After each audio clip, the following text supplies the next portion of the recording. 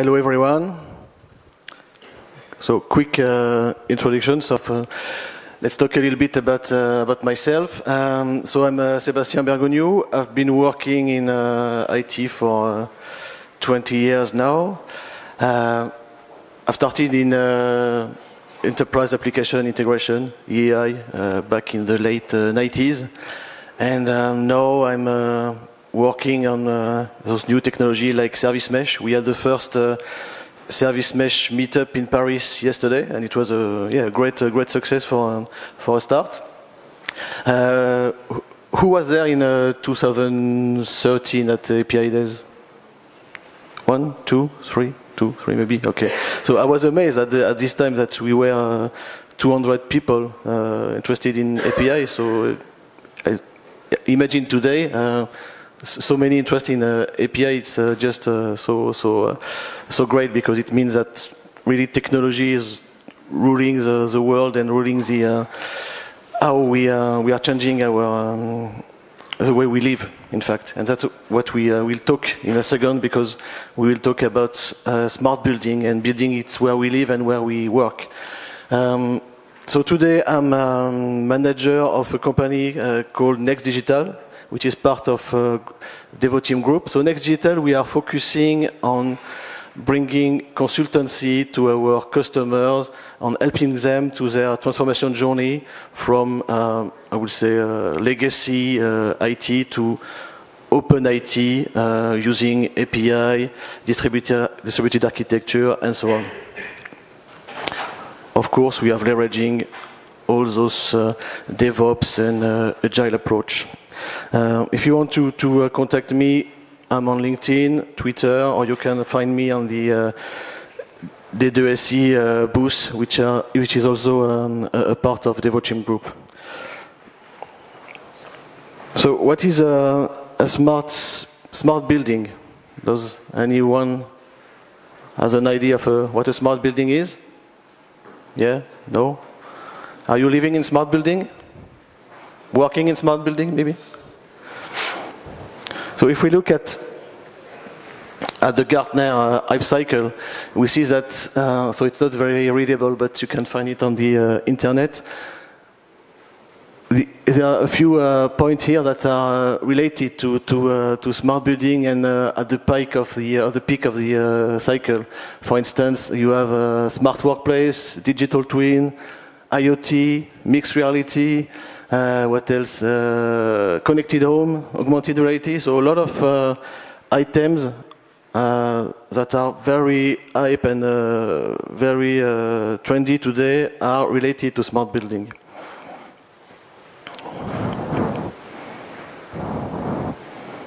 But what is a smart building? So first we can ask ourselves, what is a smartphone? So how would you define a smartphone? Any idea? You can what? Sorry? Apps. Exactly, apps. That's a main point. That's what makes a phone smart. In fact, coming from this old phone, if we add an OS and an app store into it, then you will have a smartphone. That's what happened when Apple launched the iPhone, and they transformed our phone to smartphone. And it was at the same time that APIs really start to get more and more important, because by building application on your phone, you need to fill them with data, and the data at this time were coming from maybe SOAP or WSDL, XML workload, and it was so heavy that we had to imagine something new. That's when Web API, JSON, and REST really became successful, because it was lighter, easier to use, and so less expensive in terms of bandwidth consumption. Oops.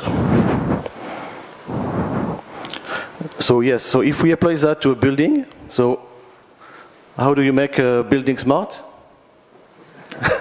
By adding application on top of it, right?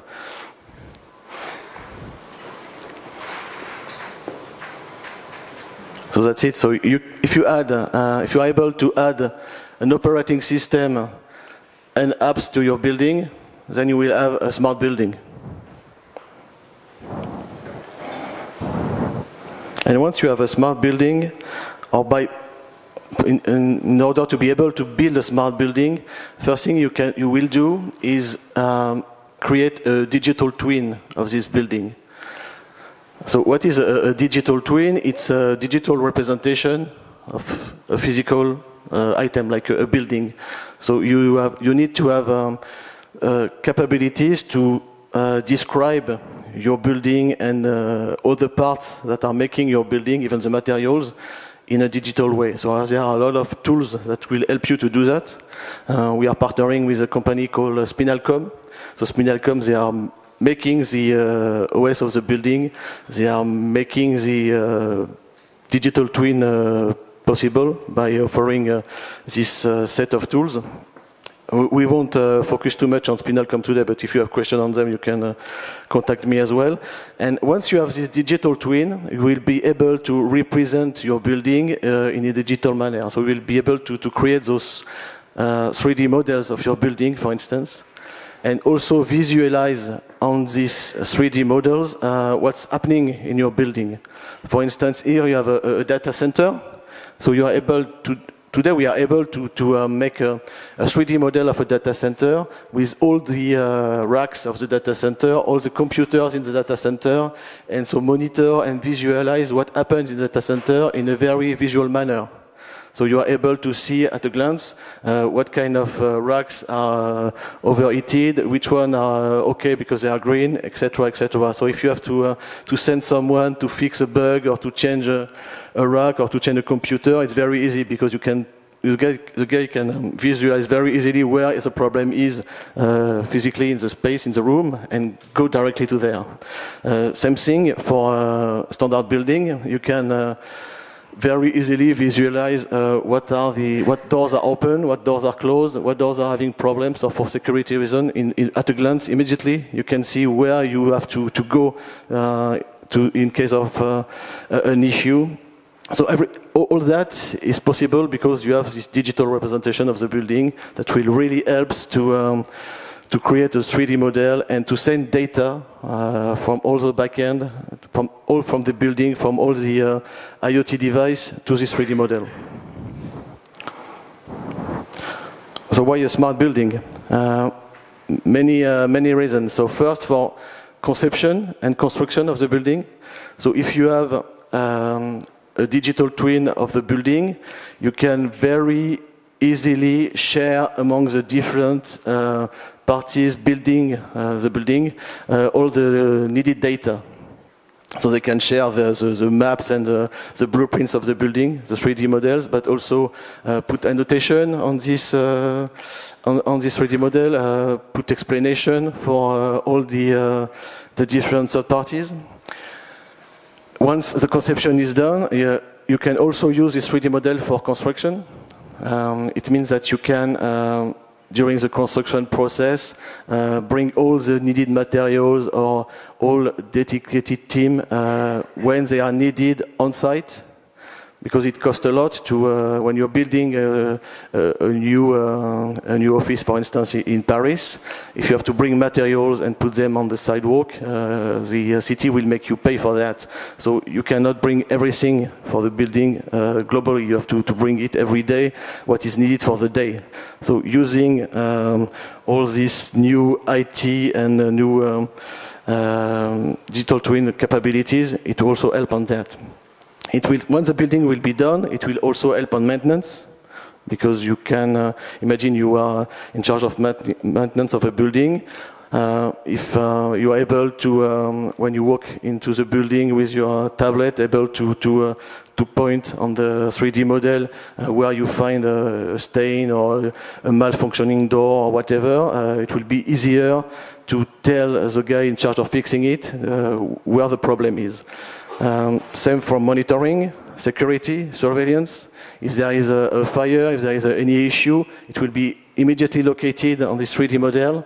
And if there is a fire in one room, you can tell everyone to go out of the building, avoiding that specific area where the fire is.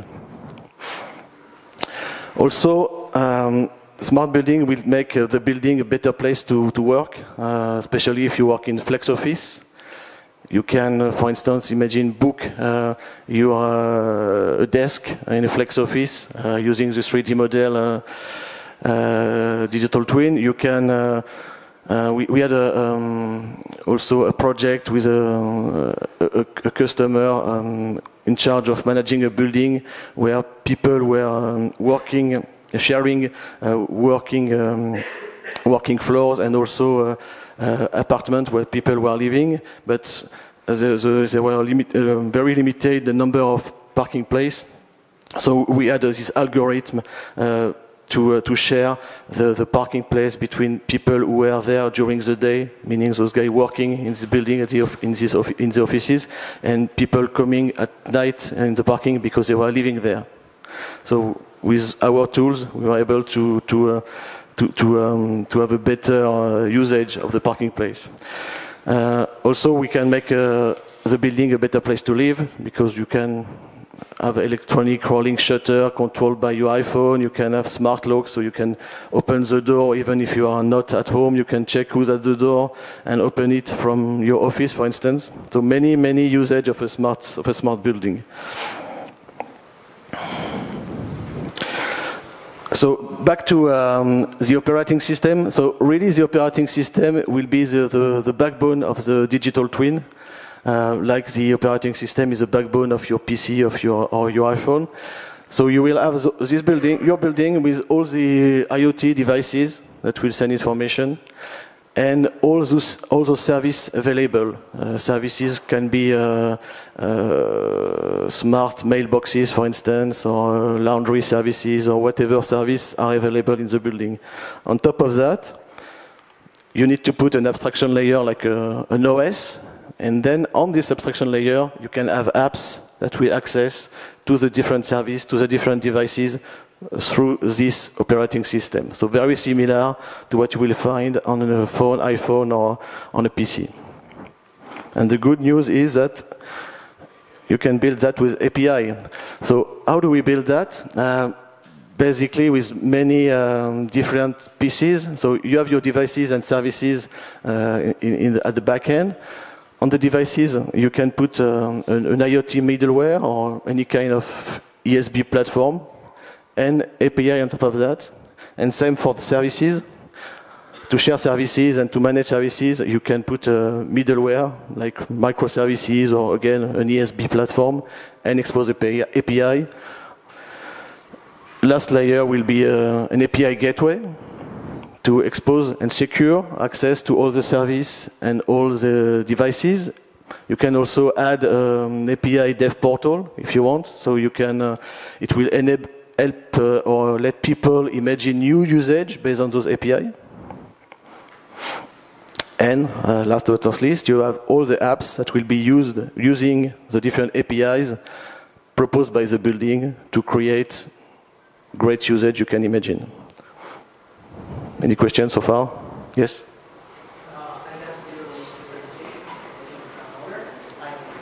Yes. But you guys build the smart building, or you guys make a building that exists smart? We can do both, in fact. We can do both, and we will see why. The question was, do we build smart building, or do we make building smart? Saying so we can do both, because let's go deeper in a case study and we can see if it answers your question. So we had this customer who came to us and said, okay, we are building a new residence for students.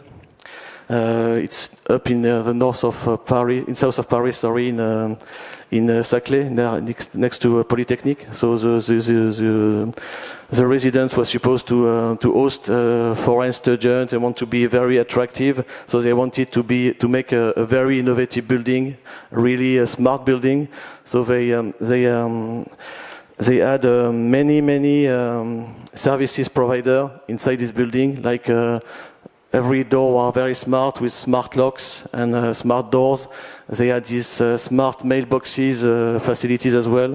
When you receive a mail or a package, it is not sent to your specific mailbox. It's put in one mailbox, and you are notified by the mailbox that you received a package in number 5 mailbox, for instance.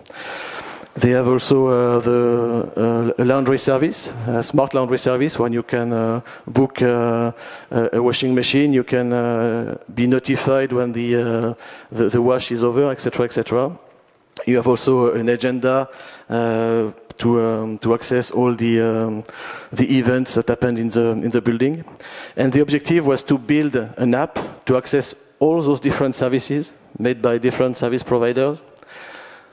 To propose an API portal as well, because the residence was made for students, so they imagined that students, based on those API, will be able to create new usage, new apps as well. They wanted to be reusable and also evolutive.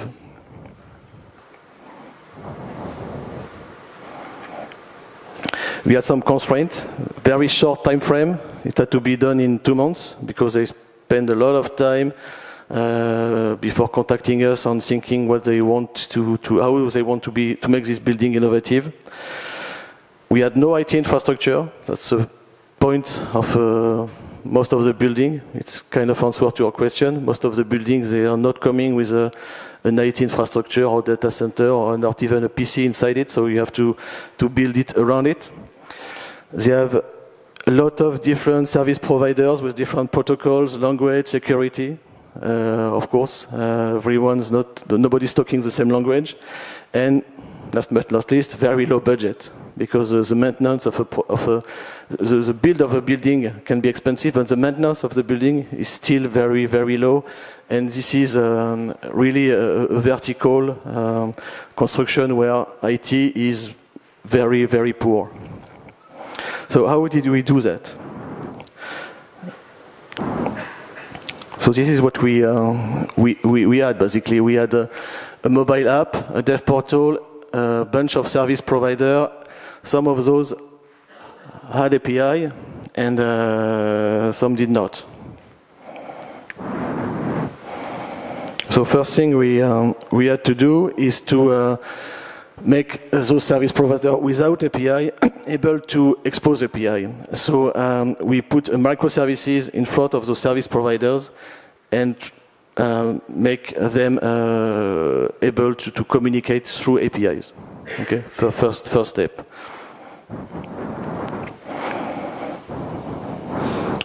Once this was done, we worked on the process microservices, which will transform those only technical API in more services like API.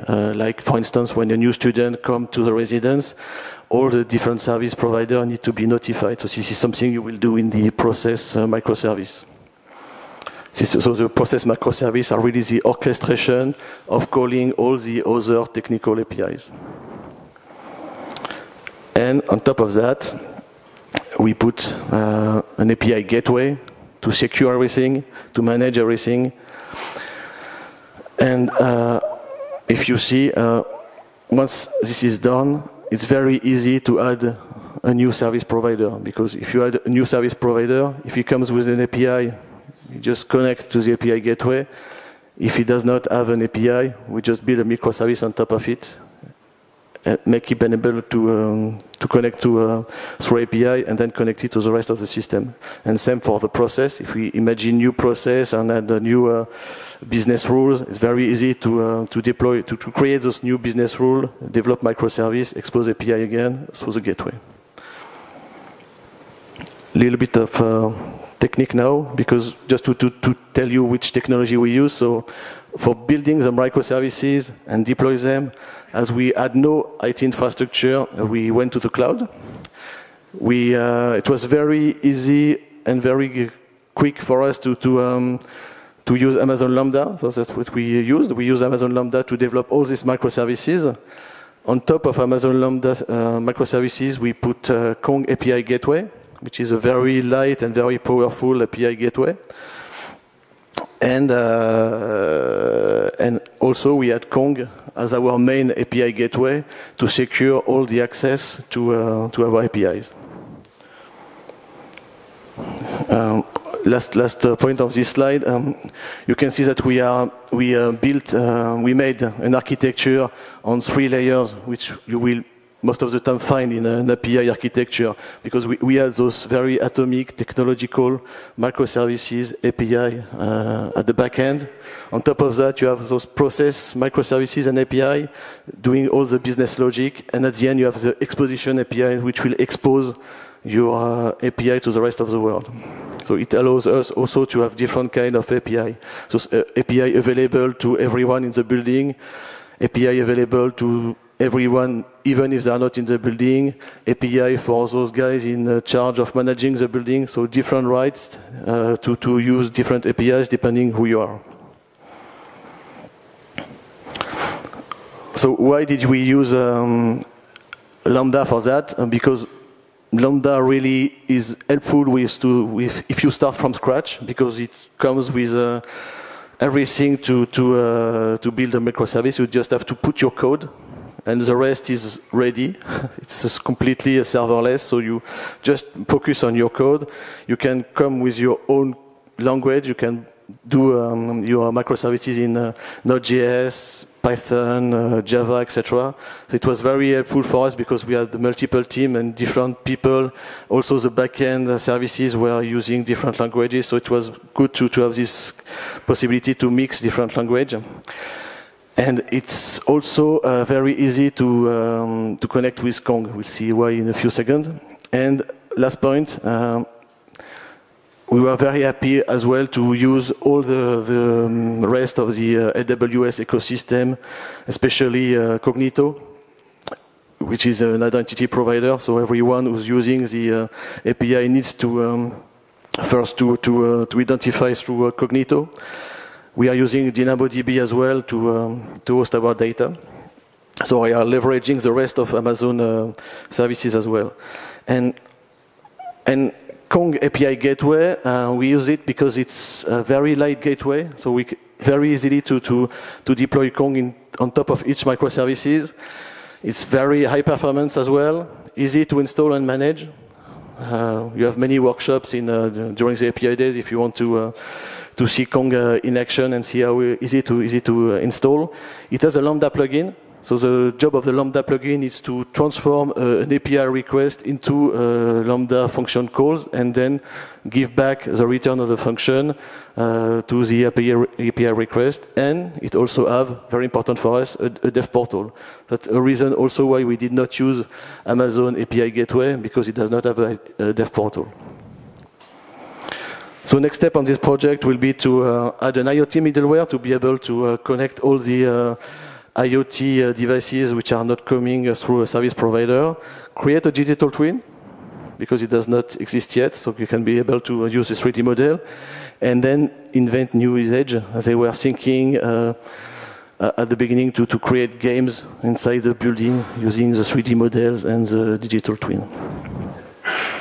If you want more details, not specifically on the building itself, but how we build that, we have a workshop at 11 on how to build a web application using Kong and Amazon Lambda. So quite similar to what we did for this building.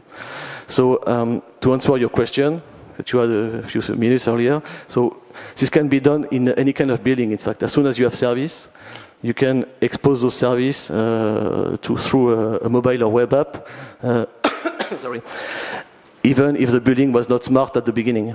And as soon as the building evolve in a smarter building, because you will add IoT or API-enabled devices, also you can make it very smart by using microservices and API gateways.